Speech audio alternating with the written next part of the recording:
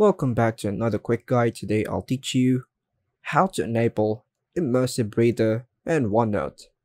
And it's literally an easy process. Make sure to watch until the end of the video to know how it's done.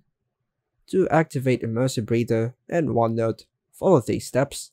Firstly, open OneNote app. Choose the text you wish to convert to speech. You can click and drag to select it, or position the cursor at the beginning of the text. Hold down the Shift key, and then use the arrow keys to highlight the desired text. Now, navigate to the View tab. From the menu options, choose to click Immersive Reader. The selected text will appear in the Immersive Reader mode, offering various reading and accessibility features. At the bottom of the Immersive Reader window, you'll find a toolbar with different options. Locate the play button, denoted by a right-pointing triangle. Click on the play button to initiate the conversion of the selected text into speech.